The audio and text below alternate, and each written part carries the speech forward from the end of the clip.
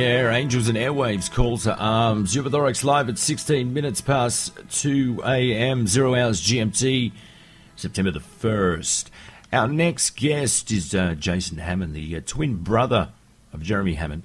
You know, we've talked a lot about Jeremy on the show, as well as interviewing his foster mum, or loosely put foster mum, Sue Crabtree, to update us on his situation. For those who may be tuning in for the first time, Jeremy is one of our anonymous brothers who has been accused, allegedly, of hacking in connection with the release of the Stratfor emails that have revealed the Trapwire program, among other things. Have revealed a lot of things. You know, we at Anonymous consider all the activists and hacktivists who pay a personal price for defending freedom of speech and transparent government to be heroes. We will not forget them, and we will do everything possible to support them using whatever tools we have to do that. You don't need to be a hacker to be anonymous or support the cause.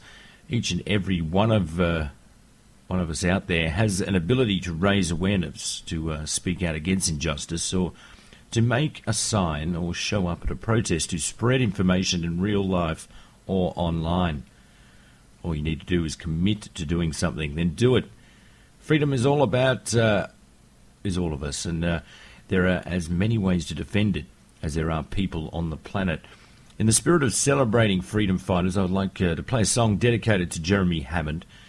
Then we'll bring Jason on to explain why Chumbawamba's Bella's Ciao has a special meaning, and how we can show our support for his twin and our anon brother Jeremy Hammond. Bella Ciao.